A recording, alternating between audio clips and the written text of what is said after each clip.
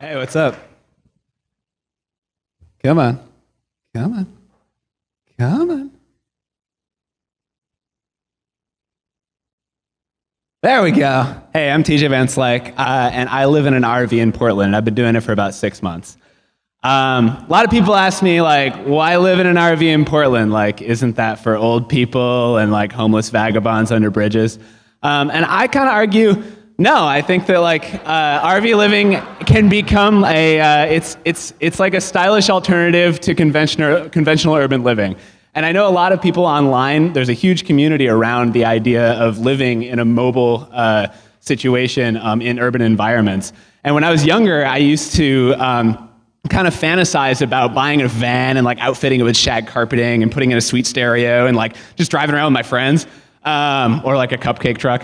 And I figured, like, why not actually do that? RV living is actually, it gives you like a feeling of self-sufficiency that I really, I think is totally false, and it's an illusion because I'm totally dependent on our plumbing and sewage grids, but you know, whatever.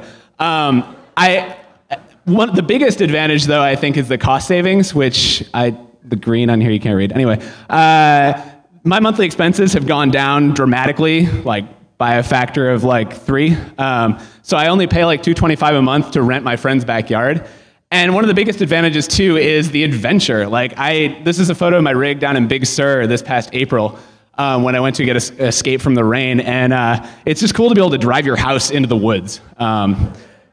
Pretty sweet. Another big advantage, and one that's kind of close to home in Portland now, is urban efficiency, which is kind of becoming a huge problem. We're currently in a housing crisis right now because there's just not enough housing. I take up a parking spot, so you're welcome. So my rig is a 1995 Winnebago Rialta. It's got like 66,000 miles on it. It cost me 14 grand to start, and then I put in like $4,000 in upgrades. It's a Volkswagen chassis, so Volkswagen worked with Winnebago to create a chassis that's really optimized for space.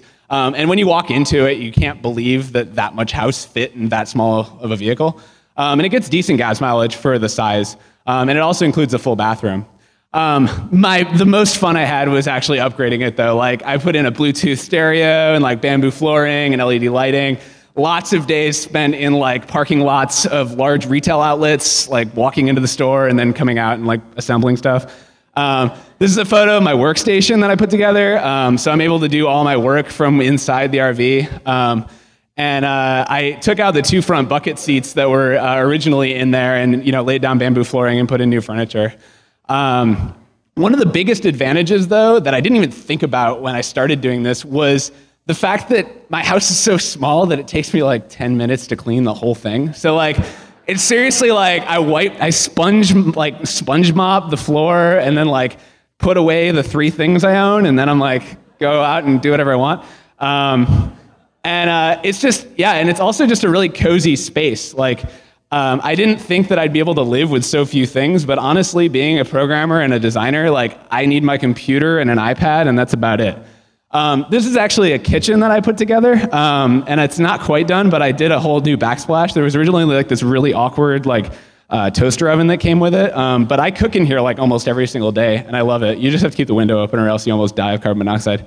And the one big downside, though, is you have to go dump your poop somewhere, which, like, whatever. It's like a half hour. It's not a huge deal. But I just do that up at the local RV park, and it's like $10. And then the other big downside is, like, it's really annoying to drive. Like, you'd think, like, yeah, baller, like, rolling down the street like a Hummer, but it's actually kind of like driving a school bus.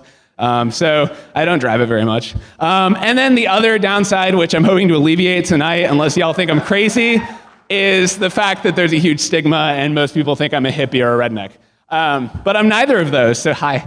And then the last downside, which hopefully some of you will be able to shed some light on maybe after with a beer, is it's illegal in Portland to do this. I'm parked in a residential lot. I'm not hurting anyone.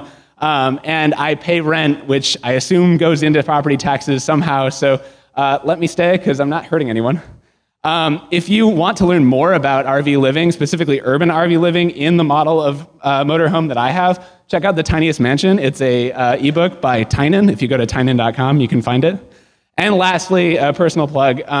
If you want to check out my own experiences, I wrote a free ebook called Minify, which you can get at minifybook.com. And it kind of goes over like all of my philosophies that I've kind of learned over the past few months of doing this. And special thanks to Ben Latterall for all the photos. So thank you.